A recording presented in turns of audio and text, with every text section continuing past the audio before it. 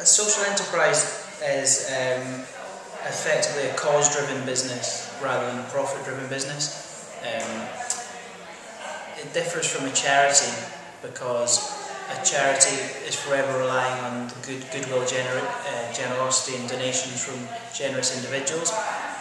If the generosity dries up, so does the life-giving help of the charity. Whereas a social enterprise frames it differently.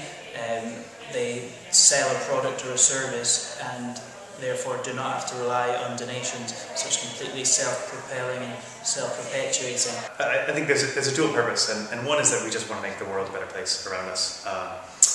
I think the other thing is we think that there's a lot of opportunity in kind of social enterprise, and that there are futures. There is a future involved where making us, improving our health, educating our young people, kind of addressing the needs of a sustainable planet. There's this opportunity, and there's not just interesting and fun stuff to do, but there's kind of opportunity, money to be made as well.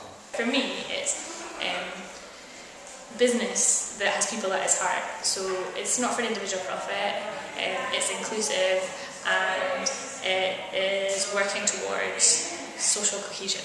Be passionate about something, whatever it is, cares, mental health, whatever, human rights. Be really passionate about it. Dig into the problem. Make sure you kind of get your head into the place of the person the people who kind of experience that problem. Whatever you need to do lots of research. Probably ignore kind of what the experts think, but go to the kind of actual end users. Find a few really brilliant people who are just as passionate as you, and just get stuck in and try stuff. Make a million mistakes, try it, find the people that you work best with, and if you don't, move on and keep moving forward.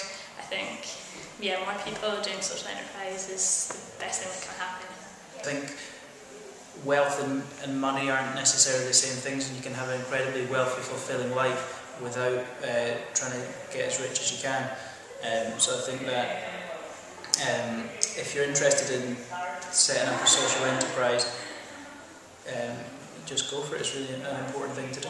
Everything's a challenge, and if it wasn't a challenge, then you probably wouldn't be that inspired to do it anyway, because everything that's easy is not really worth it. Trying to compete as a business, because ultimately that's what it is. It's whether it's a social thing or not a social thing, you are a business and you have to compete as such. I think people worry about money a lot.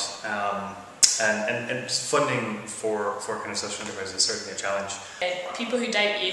So we started our social enterprise in Inverness, and everyone was like, that's a great idea, but not in Inverness.